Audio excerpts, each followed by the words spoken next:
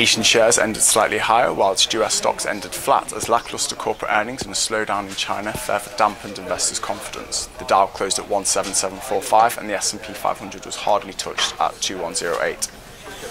The dollar crept down against the yen to 124.030 after touching its highest level since June 2010.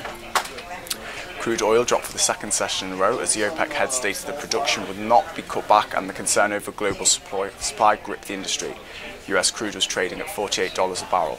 London copper too was facing its biggest monthly loss since January amid sputtering Chinese demand and strong dollar. It's set for a 9% slump over July, its weakest showing since January and the second worst performance since 2012. Stronger dollar has also pushed down gold, which is on track for a 6th straight weekly fall, its longest drop since '99.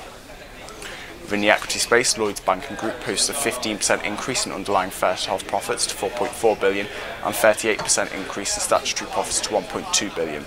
The stock was down 1% in early trade. There is EU CPI data at 10 AM, Canadian GDP at 1:30. The FTSE has opened up 9 points at 6633 and the DAX is up 44 points at 11287. Thanks for watching.